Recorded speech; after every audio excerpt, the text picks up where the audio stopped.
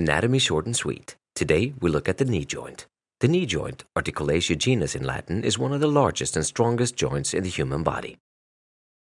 There are basically three bones involved in the knee joint. On the one hand, the femur, on the other, the tibia, and thirdly, well visible here from the side, the largest sesamoid bone of the human body, the kneecap or patella in Latin. The femur is characterized by two strong bone protrusions covered with joint cartilage, which is also called condyli, and as a matter of fact, the condylus lateralis and the condylus medialis. If you take a look at the knee joint, you will notice that it is secured by a multitude of ligament structures, which simply prevent the bony elements of the knee joint from moving against each other too severely. For example, the kneecap itself is embedded in a tendon. That is the tendon of the musculus quadriceps femoris, which particularly pulls here from above over the kneecap to the tibia and is virtually embedded in this tendon, naturally resulting in the appropriate attachment. The knee joint is also stabilized by other ligament structures, the lateral ligaments for one, which one can see here and here. And then inside the knee, the so-called cruciate ligaments, which one can see here and here. Let's have a look at these ligaments individually. Here we are lateral. That one can see on the fibula that runs here and here medial. This lateral ligament is appropriately called the ligamentum collaterale laterale. And the one on the opposite side, the ligamentum collaterale mediale. These lateral ligaments stabilize the knee against so-called varus and valgus stress. In other words, against bending strain as it appears on the horizontal level between the femur and tibia.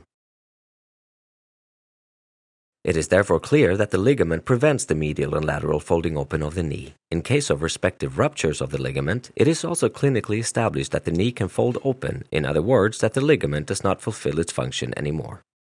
Other important ligaments are situated inside the knee joint. For that purpose, I fold the knee joint open and tilt it slightly so that it's better visible. Here we see two ligaments. On the one hand, the front cruciate ligament, the ligamentum cruciatum anterius, and directly behind it, the ligamentum cruciatum posterius. These two ligaments stabilize the knee joint against shifting movements of the tibia, which take place on this level, the sagittal level. One can see it quite clearly. In other words, the front cruciate ligament would prevent the tibia from being shifted anterior against the femur. In reverse, the rear cruciate ligament prevents the tibia from being shifted posterior against the femur.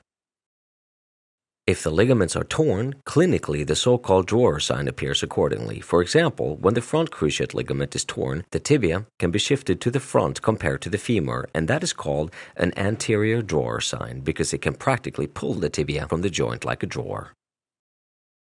When we look at the knee joint from the inside, we see two other important structures made up of fibrocartilage. Those are the so-called menisci.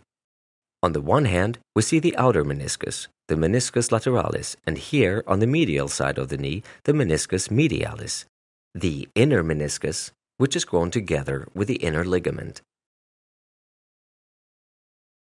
These menisci have a very important function by equalizing the incongruities or unevenness between the joint surfaces of the femur and the tibia, and ensure a better force and load distribution in the knee. We see then that the joint surfaces between the tibia and femur are not completely congruent, and the menisci basically resemble, one can say, hollow spaces, which are created between the bones simply by the fact that it fills it up. While the knee joint is really not a very uncomplicated joint, made up of several structures.